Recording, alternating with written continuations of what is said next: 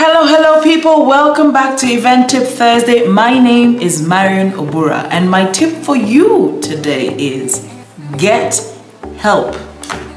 Right now, a couple of weeks, it's not a couple of weeks, it's actually at the beginning of this year, I promised my team and I put it down as a goal to meet regularly with my business consultant. And so the first session was nice. I just poured out all my issues. And then the second session, he was like, okay, now what you're going to do is you're going to do a SWOT analysis of each product.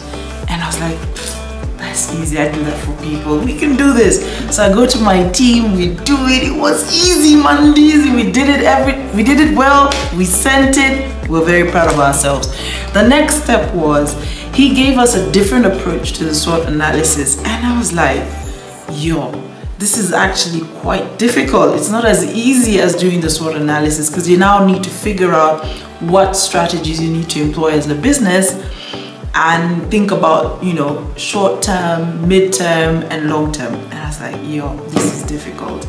But one of the things it did for us, it really opened our eyes and let us see the gaps that we were not seeing before. And the only way I would have gotten to know this is by actually going to my consultant. So what I'm trying to say is a consultant, especially if you're an established planner, you've been in the industry like myself for more than 10 years, you think you know it all, but when someone sits down and talks to you and asks you questions from the outside, you begin to realize you actually don't. You actually don't have all the answers, and getting a different angle from them is very helpful.